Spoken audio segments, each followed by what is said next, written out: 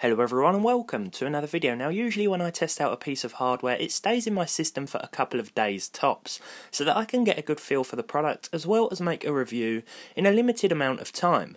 Occasionally though something may stay in my PC longer as part of a My Week With video, a little series I started a while back about spending a week with certain components as if they were my own personal parts before telling you how I get on with them. This time it's the turn of the HD 6450, one of AMD's cheapest graphics cards that can still be bought new. This one is the Sapphire Flex version and features 1GB of DDR3 memory, 160 stream processors and support for DirectX 11. AMD also recommend a 400 watt power supply, though it has no additional 6-pin power connectors so will probably run on a lot less just fine. So let me kick off by saying my time with this card wasn't brilliant. Intended as a video adapter for systems without onboard graphics, the 6450 does the job just fine in that regard. I installed it, jumped into Device Manager to install basic drivers and used AMD's Auto Detect feature to find the latest drivers for this card. A perfectly simple operation and one that let me begin using it. The passive cooling solution means that the card is always completely silent and runs idle at about 44 degrees, jumping to a recorded maximum of 60 when gaming. If you have an older system without an onboard GPU or want something that allows you to run a dual monitor setup, then this would be an ideal solution, especially given the sub £40 or $40 price tag.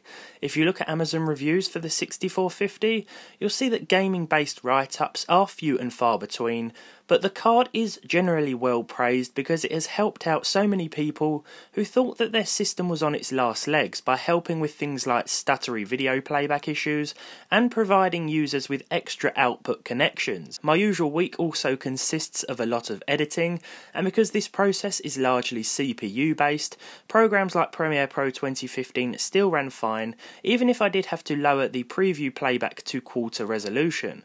The 6450 shared the week with the Ryzen 3 1200 at stock speeds.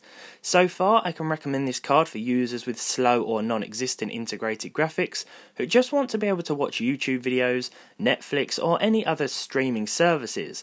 But all you gamers out there, what does the 6450 have in store for you? Is this cheap card a hidden pearl in a sea of low-end components, or will you regret every minute of your purchase? That of course depends on what you want to play. My usual games collection went out the window this week, and I found myself having to stick to older or less demanding titles, but even then I wasn't really granted with a very good experience. You should be able to get away with playing fairly old games smoothly, but even dated AAA offerings will struggle when the 6450 is at the centre of your system. All of my gaming tests this week were conducted at 720p, and the results on screen are figures from a combined average of 2 half-hour gaming sessions with each game over the course of the past 7 days. 1080p unfortunately wasn't an option. Overall, the HD 6450 isn't really a great choice for gaming, and something like Nvidia's GT 710 would handle that better at a similar new price. In fact, the 710 would actually make for the better overall all-rounder, as it's ideal for the same sort of things.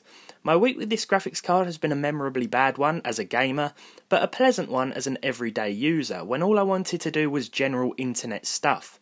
It's important to remember that the HD 6450 is weaker than a lot of modern integrated graphics. If you need a super cheap card for whatever reason, then I'd actually suggest the GT 710 over this, or the GT 1030 if you have a little more money to spend, which is a pretty good gaming card for its super low price. Nonetheless, I hope you enjoyed what I had to say about my week with one of AMD's cheapest graphics cards on the market, and even though it's obvious that you do get much better value for money when shopping used, I thought it would be interesting to take a look at what you can expect from some of the cheapest low-end but new offerings that are available to you. So as always, thank you for watching.